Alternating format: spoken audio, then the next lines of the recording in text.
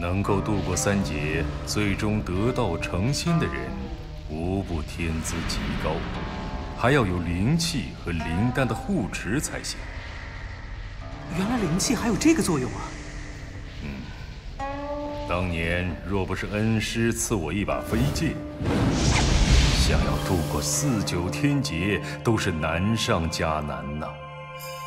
可惜那把飞剑只是下品灵器，等到6、9大天劫时就当不得用了。好在现在有了你发现的这块燕翅铁，至少能炼出中品以上的灵气。我度6、9之劫便多了一份把握。风伯伯，能帮到你，我很高兴。对了，风伯伯，您说修真必须经过6个境界才能达成，难道就真的没有其他途径吗？小雨，我知道你的心意，但自有修真以来，无论是人修仙修魔，还是飞禽走兽修妖，居内丹都是必经之路，概莫能外。这样啊？啊，等等，我想起来了。很久以前，乾隆大陆曾发生过一次群仙大战，那个神秘人很可能就不是结金丹修元婴的。群仙大战？那是当年修真界惊天动地的一件大事。参与大战的有数十个空明期、渡劫期的高手，1个大成期修真者，还有好几个散仙。散仙是什么？散仙是渡99重劫失败，肉体被毁但元婴幸存的修真者，一般比渡劫期高手还要强一些。我的天啊！1个大成期，数十个空明期、渡劫期，几个散仙，这堆人打起来还不把天给捅漏了？不是他们之间打，而是他们联手杀一个人，只为杀一个人。什么？这么多超级高手在一起，就为了杀一个人？那场大战不知打了有多久，最后那个神秘人发了狂，爆发出一种最炽热的力量，就仿佛太阳一样，这焚天灭地的力量一下子把现场所有的高手全都杀死。那些躲在老远观战的修真者突然看到那个神秘人，他竟然开始渡劫了，99重劫！天哪，杀了大成期高手，杀了那么多散仙，他竟然还没有渡劫！这个神秘人没有渡过劫就能强到这种程度，是不是说明他修真的方法和别人不同呢？没错，无数的前辈都和你一样想法。那个神秘人虽然也是修真者，但绝对不是修魔修仙，也不是修妖，而是属于一种新的类型。单单从他体内爆发出的太阳一般的力量，就不是正常修真者所能有的。就算大成期也远远不行。那后来呢？他渡过99重劫了吗？也许是之前的大战消耗了太多的真元。当第9次天雷轰下，神秘人终于没能扛住。不过在死之前，他聚集最后的能量，留下了3幅图，并向整个乾隆大陆说出了一段话：纵横寰宇无限，体验宇宙演变，奈何天不助。这个大陆的人听着，星辰之变，骄阳启示终点。今日我传通天3图，如吾等自可参悟，福兮祸兮。修真者的世界果然比我想象的还要精彩。御剑遨游9天，不断挑战极限，绝天斗地，将生死置之度外。这样的生活才叫痛快。虽然我天生不能修内力，但又如何？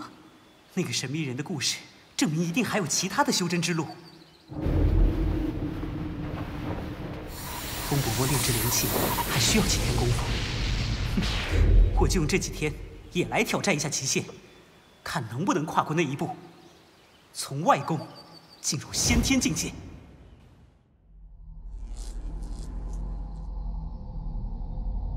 京城那边有什么动静吗？不起波澜。哼，那便是有问题了。属下也觉得，真徐到东郡这么长时间，多少能打听出点东西。向广也不是能沉得住气的人。向广不是，但他身后那人是。报，王府有密信传到。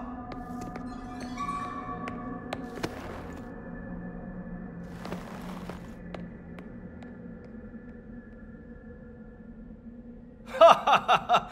真是天助我也！玉儿这次可是立了大功，回去一定要好好奖励他。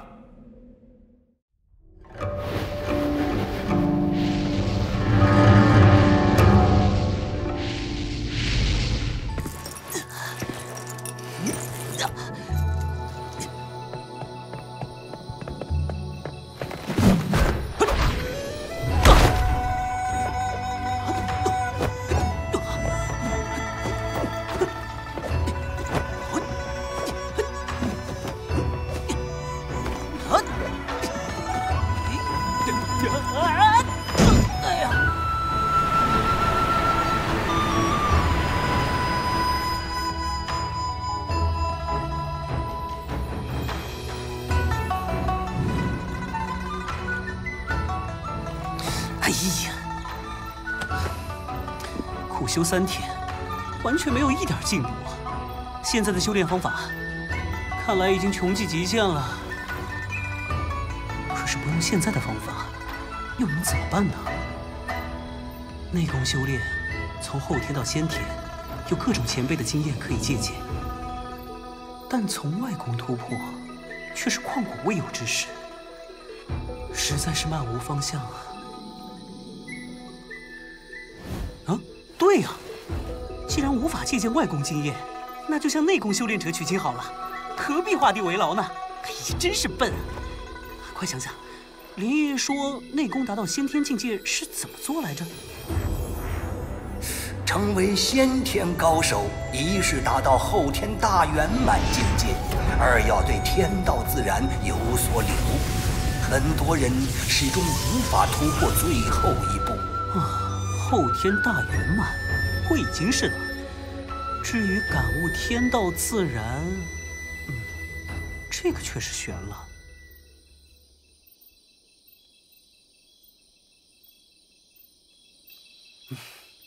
反正多想无益，我就直接来感受一下好了。这自然到底为何物？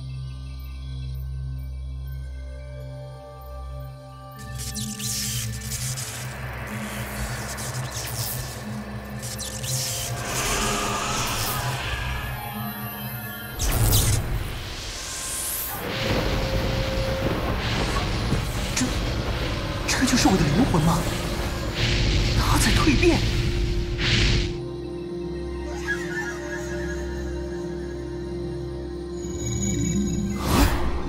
这是什么？啊！我的目力怎么一下增强了这么多呀？是幻觉吗？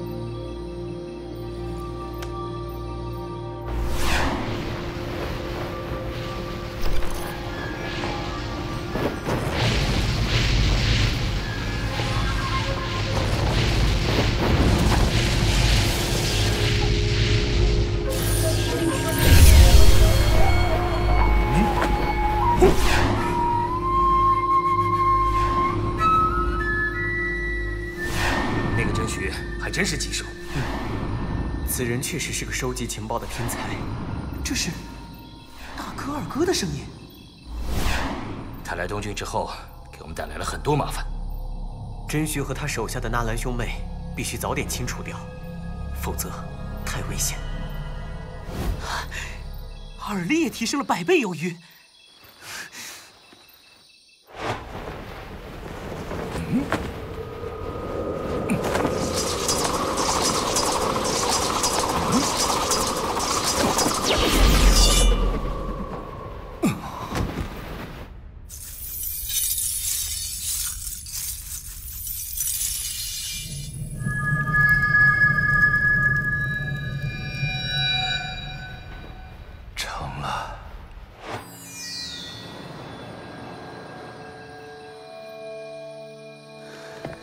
不，这不是幻觉，但也绝不是正常的感官，倒像是传说中的先天灵石啊！对风的感受也比以前清晰了数倍。难道在流星泪的帮助下，我已经突破了后天到新天的门槛？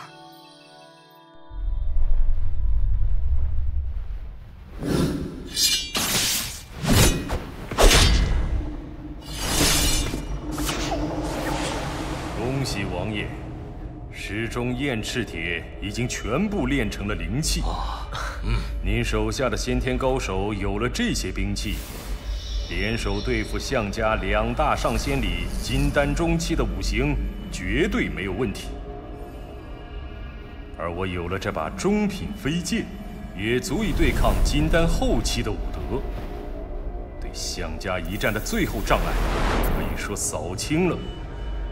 太好了，风兄，你可是解决了我的心头大患呐！多谢，多谢。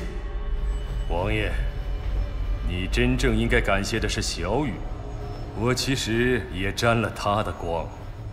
对对对，该赏，该赏。小雨，哎，小雨呢？小雨怎么没来？小雨刚才拿到风先生为他炼制的短剑和拳套，就离开了王府。也许是回云雾山庄了吧。短剑和拳套？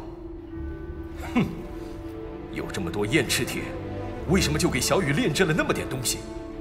至少应该炼一件护身战甲。小雨说他不要，说是有了护身战甲保护，会生侥幸之心，妨碍练功。胡说！他一个小孩子不懂事，你们也跟着他胡闹。小雨只不过是为了给父王多留一些燕翅铁而已。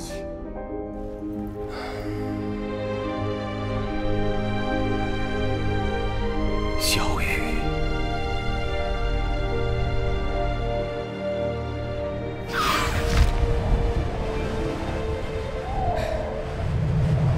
这难道是先天胎息？小黑，我们走。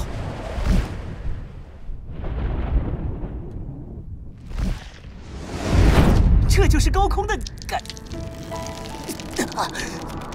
糟了，这里的温度和氧气。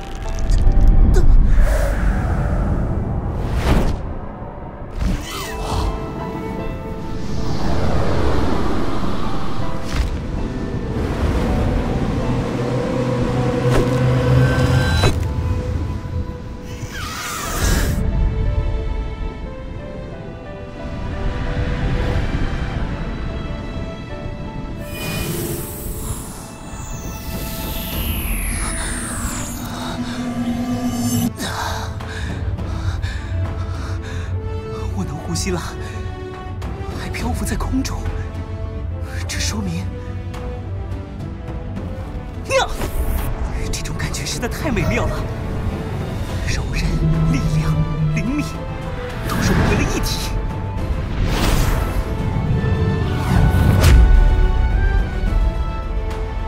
我终于跨过了那道界限，我秦羽终于成为了一名先天高手。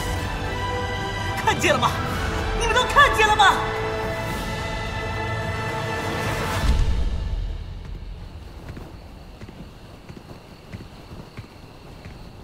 金牌第12条任务。银牌杀手越级挑战金牌任务，可惜这个任务可是很有难度的，已经有位金牌杀手死了。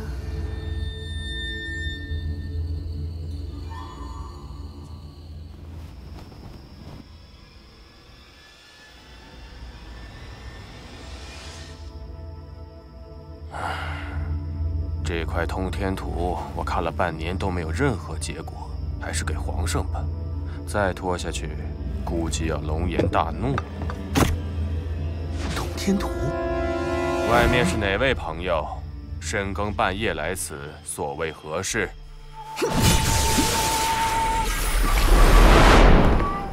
被发现了吗？果然厉害。银牌杀手，准确的说，天网银牌杀手刘星。原来你就是刘星，近来在江湖上名头不小啊。不过你连金牌杀手都不是，也敢来杀我？哼，试试吧。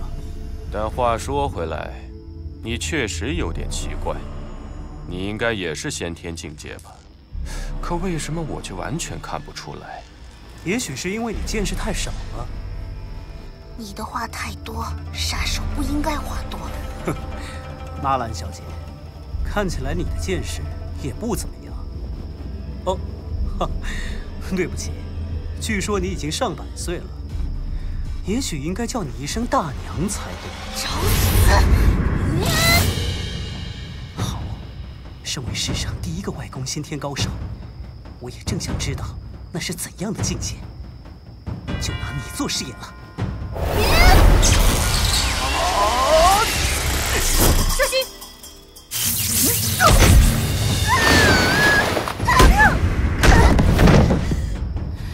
这家伙是怪物吗？力量太强了。左右不过是莽牛剑一类专注力量的心法。小弟小妹，你们一起上。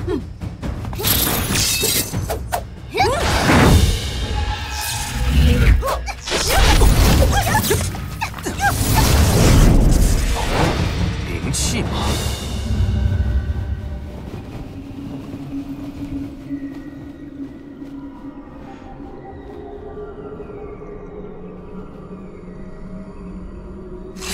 滴血认主后，灵气便能收入你的体内，藏用随心。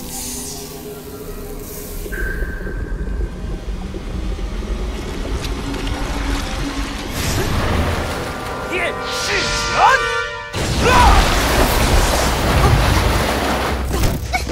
不要硬打，利用你们的速度。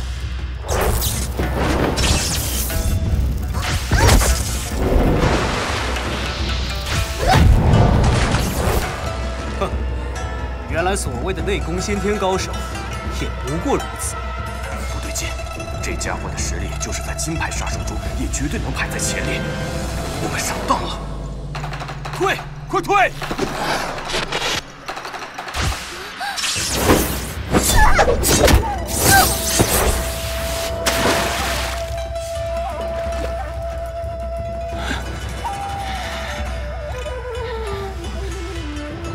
小弟小妹，其实我最强的并不是力量，而是速度。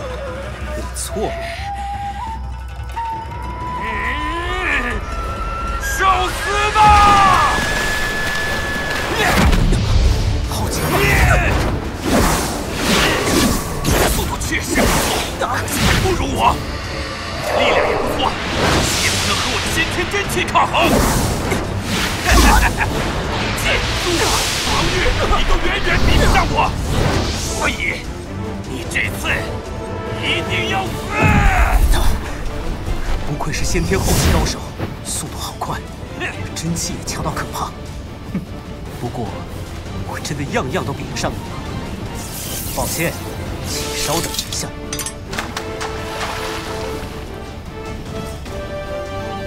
看来我确实要重估一下你了。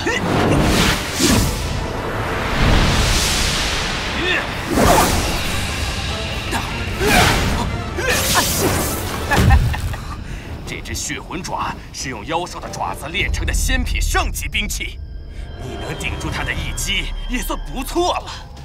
嘿嘿嘿，接下来就让你好好感受一下吧，万爪